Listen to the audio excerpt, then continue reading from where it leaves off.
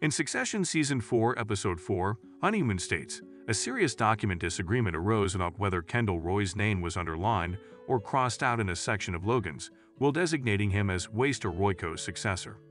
A writing expert has offered their opinion on the matter.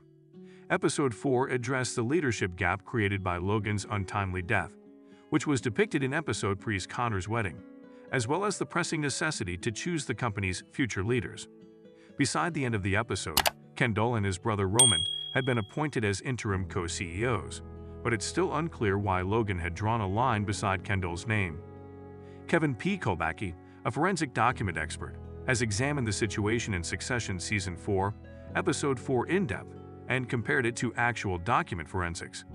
Kolbacki claims that there is no way to discern Logan's true objective, despite the fact that he acknowledges that the paper may be thoroughly analyzed to understand how it was prepared. Sadly, there aren't any scientific studies comparing underlining to striking out that could provide us further details on this. Simply said, no qualified expert in the world could determine whether or not this was an underline or a strike-throw if this situation actually occurred. I should also note that no one in the room brought up Logan's motor control level, so we don't know how well he can regulate himself. That is, how well he is able to carry out fine motor tasks like drawing a line. Although the signature first seems to be rather flowing, the line really appears to have been drawn somewhat slowly and isn't quite straight. We don't know when the line was inserted, thus we don't know what he was capable of back then. Even the process of penning a line accurately would have been challenging if his writing skills had deteriorated.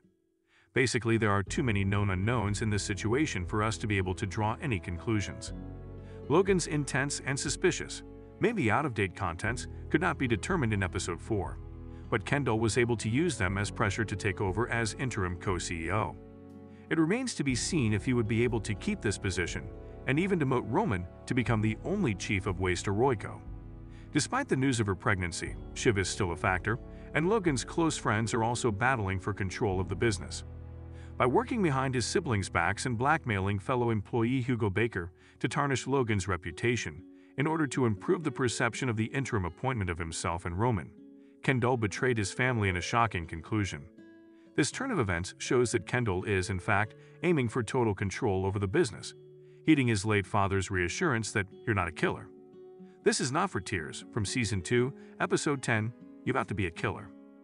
However, Kendall will want more than just a killing instinct to take the crown permanently. In order to gain control over Waystar Royco, the siblings may separate and form their own alliances as a result of Kendall's choice at the end of Episode 4. There is no way to know at this point if Logan had meant for Kendall to succeed him as CEO. The following 6 episodes of Succession will surely feature numerous power moves by each sibling as well as the old guard as they attempt to outdo one another in their quest to succeed Logan.